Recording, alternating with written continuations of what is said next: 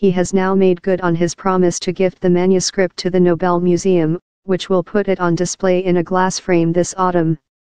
Incomprehensible to many, the text is a rebuttal of an article by German mathematician Erich Triefs debating the large-scale geometrical structure of the universe, notably the forces and masses separating and enveloping celestial bodies.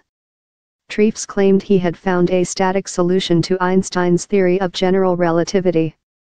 Significantly, the document contains a modified version of the relativity theory and shows that Einstein was facing fierce resistance within the scientific community.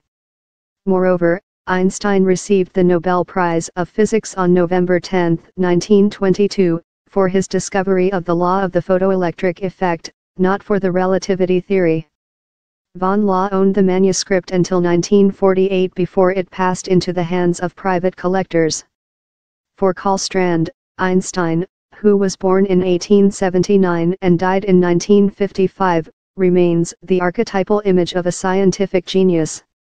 If you say scientist, most people will get an image in their head of Albert Einstein.